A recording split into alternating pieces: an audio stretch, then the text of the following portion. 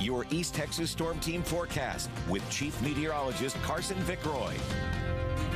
What a July it has been so far. We have now seen 7 consecutive days of below normal temperatures. This started last week on the 18th, and that's gone through today, and I think it will continue for at least the next 3 or 4 days. And it was one of those days where temperatures kind of struggled to warm up. We only got to 87 at Tyler, which is well below normal, and 1920.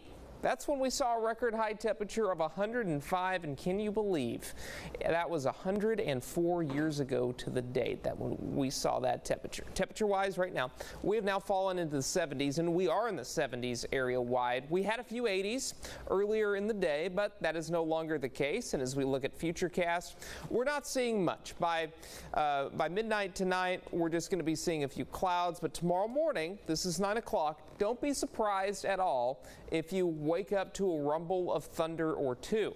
That's because the front will provide enough lift that we will get a few showers and thunderstorms around. That's 9 in the morning, and then as we move into tomorrow afternoon and evening, we're still tracking a few showers and thunderstorms to our north and northwest, so we'll keep an eye on that.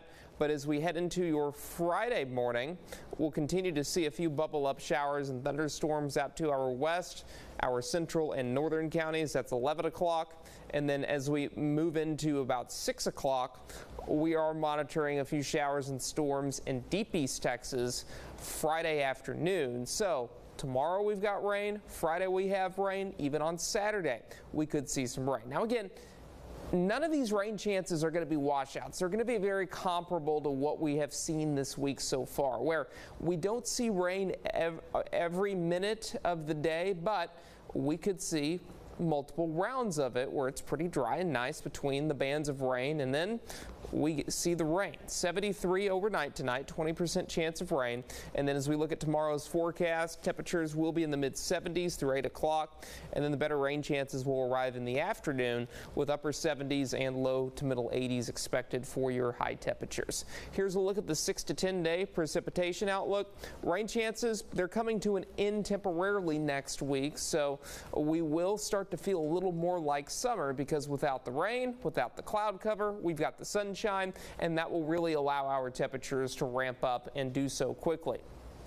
July 30th through August 3rd, I do expect our highs to be in the 90s, which could get us to at average or just above average.